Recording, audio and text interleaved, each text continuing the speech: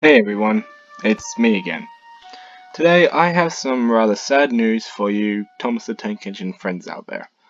Michael Angelis sadly passed away about I think like probably 3 days ago as I'm recording this, or two, probably two. Yeah, most likely two. I know I'm a little late.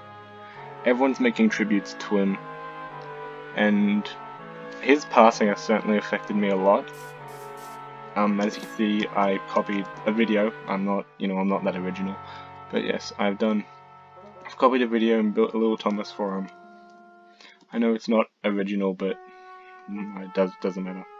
Mind you, I did add my own details like a tail lamp and a very cool looking firebox, which I think looks really nice. And yes, Michael Angelis, growing up, I absolutely loved Thomas the Tank Engine. It's my favourite thing in the whole world, and Michael Angelis, he couldn't have been a better narrator. And I know this is really emotional, and I probably shouldn't be really crying about it, but...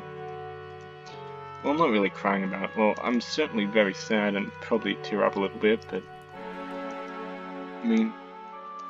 he was just amazing, and he was definitely the better narrator.